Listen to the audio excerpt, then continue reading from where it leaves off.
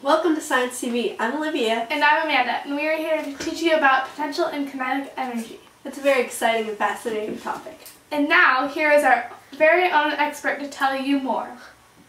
Hi, I'm Leah, and I will be teaching you about energy.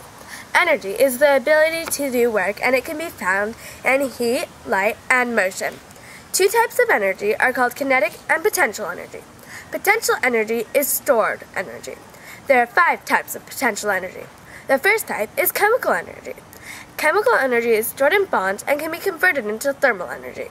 Mechanical energy is tension and is shown in compacted springs and stretched rubber bands. Nuclear energy is held in the nucleus of an atom and is released when the atom is split or joined with another atom. Gravitational energy is energy that is piled up. The higher something is, the more potential energy it has. Electrical energy is stored in a battery and is used to turn on an object. Now, our kinetic energy expert Zoe will tell you about kinetic energy. Hello, I'm Zoe. Kinetic energy is when an object is in motion. There are 4 types of kinetic energy. The first type is radiant energy, which is when magnetic energy travels in waves. An example is X-rays, gamma rays, and radio waves. The thermal energy is heat and vibration of atoms and molecules in a substance. Light. Hello, I'm Zoe. Kinetic energy is when an object is in motion. There are 4 types of kinetic energy. The first type is radiant energy, which is when electromagnetic energy travels in waves. An example is gamma rays, X-rays, and radio waves. Thermal energy is heat and the vibration of atoms and molecules in a substance. Light is also an example because it provides the fuel and warmth on Earth. The more vibration there is, the more thermal energy there is. Motion energy is the movement of an object like a car crash or the wind.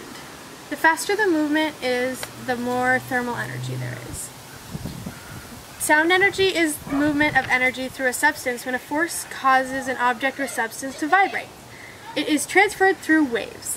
Welcome back. We know you want to learn more about potential and kinetic energy. So, the formula for kinetic energy is 0.5 mv squared. That is measured in joules. And the unit for velocity is meters per second. The potential energy's equation is mass times gravity times height. This is also measured in joules. The gravitational acceleration, which is the gravity in the equation, is 9.8 meters per second. The height above Earth's surface is always measured in meters. Now let's see some real-life examples. Potential energy. Kinetic energy. As Leah climbs up the slide, she is an example of kinetic energy because she is in motion. When she is standing at the top of the slide, she's an example of potential energy. When she's going down the slide, she's an example of kinetic energy again. Hello again. Here's a recap of what we learned today. Kinetic energy is when an object is moving. Potential energy is when an object is at rest. Ah, sounds good. Thank you for watching Science TV, and we will see you next time.